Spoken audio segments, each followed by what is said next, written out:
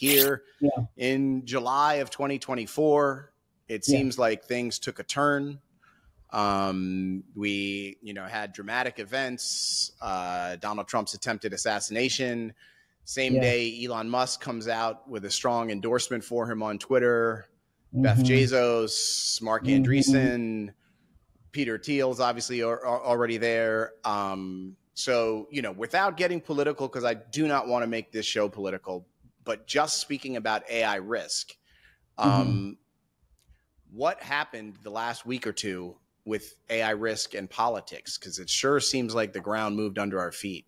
Yeah, so they came up somehow with this as part of their party, as part of their platform to get rid of all these AI regulations. So this is the GOP, the national GOP Republican Party platform. It was. It's on their platform. Yes, it absolutely is. They want to take away all these guardrails that are already in place. Before all this happened, and what they still don't realize is that AI is a bipartisan issue. It's a very strong it's a very strong bipartisan issue. Yeah, and with the public. Yes, exactly. Yeah. And within 2 seconds, or not 2 seconds, but very quickly, this all of a sudden became a partisan issue.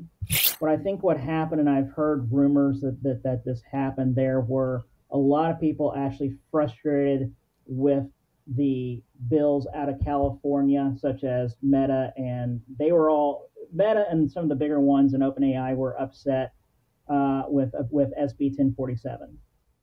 And like Y Combinator came out, and some others, like they even put out a website trying to stop 1047.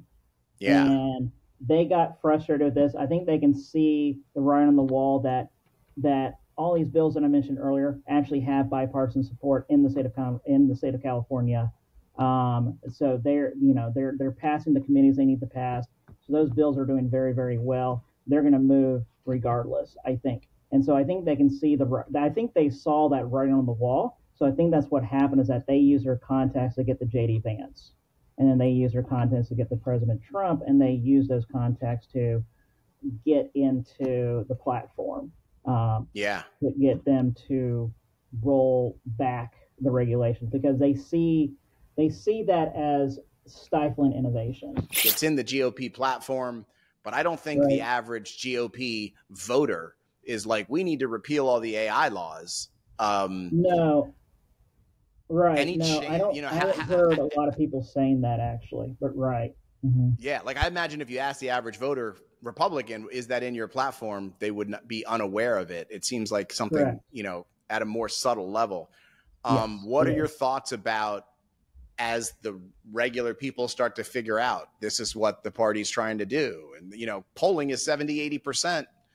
Everybody wants to regulate AI and not make something smarter than us that could kill us, that we don't understand, or, how it works or how to control it. Do you think they'd be able to make this like a citizen level tribal issue in America today? I'm not so sure. I don't know. But I think once it gets the word out, I think people will try to fight this.